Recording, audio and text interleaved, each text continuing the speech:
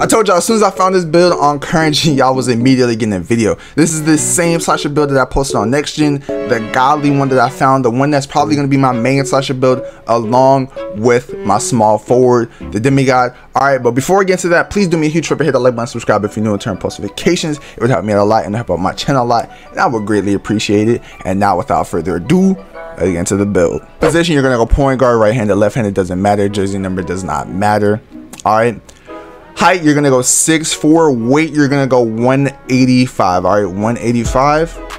Wingspan, you're gonna go 7 foot. Body shape, I always go to find, but it does not matter. It doesn't affect gameplay in any way. All right, so pay attention to the attributes, because every time you upgrade something, something else goes up as well. Every time you put something down, something else goes down as well. So you have to pay real close attention with this builder. All right, so pay attention and follow along. Okay, we're gonna come down to physical first. All right, we're gonna put our stamina, obviously we're gonna put that to a 95. All right, put that to a 95. My vert, you're gonna put that up to an 85. All right, put your vertical up to an 85. This year, I know a lot of people keep saying, oh, you need an 85 vertical. Actually, for elite contact dunk packages and pro, it's 80 instead of 85, so keep that in mind. The 85 is for the smalls though. Because I am 6'4", I will be able to unlock the smalls as well. All right. Strength, you're gonna put that to a 61. Acceleration, you're gonna put that to an 85. I put that to an 85. Speed, put that to a 90. Defensive rebound, you're gonna put that to a 36. Offensive rebound, you're gonna put that back down to a 25. Block, you're gonna come up and put that to a 69. Steal, you're gonna put that to a 48. I put it to a 48. All right, perimeter defense, you're gonna put that to an 81. All right, interior defense, you're gonna put that to a 63, and that should give you 11 defensive badges. Come up to speed with ball, you're gonna put that to an 85. Come up to ball handling, you're gonna put that to an 89, and that should allow you to get that Hall of Fame quick first step. Pass accuracy, you're gonna put that to a 74. All right, free throw, you're gonna come up and put that to a 70 flat. All right, put that to a 70. 3-point, you're gonna put that to a 70 flat as well.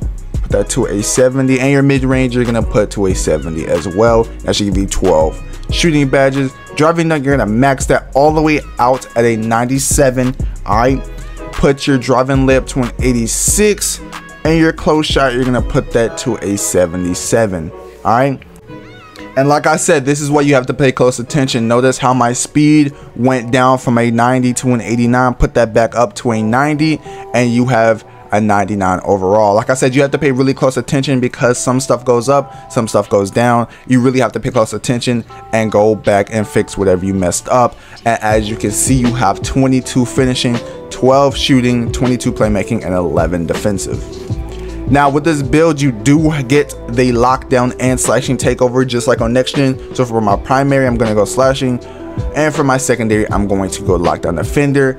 And thank you. Finally, I got the word Just Slasher. I finally got the build name Just Slasher. Not two-way this, not two-way this. This is the actual Slasher. All right, shades of De'Aaron Fox, Kenny Smith, and Damian Lillard. So for your finishing badges, you're gonna go ahead and get your key badges. Posterizer, get that gold. Limitless Takeoff, you're gonna get that on Hall of Fame. All right, Slithery Finisher, you're gonna put that on gold. You're gonna come over to Fearless Finisher, put that on silver. Acrobat, put that on silver. Come over to Giant Slayer, and you can put that on silver.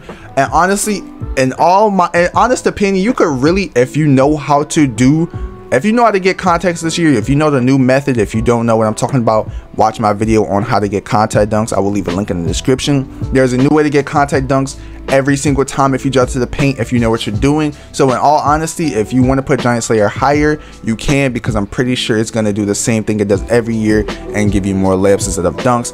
But if you know how to trigger the contact dunks, the fancy dunks, then you can honestly put this higher and you'll be able to benefit from it. All right, but this is how you use the badge setup if you don't know that method, if you don't know how to do it.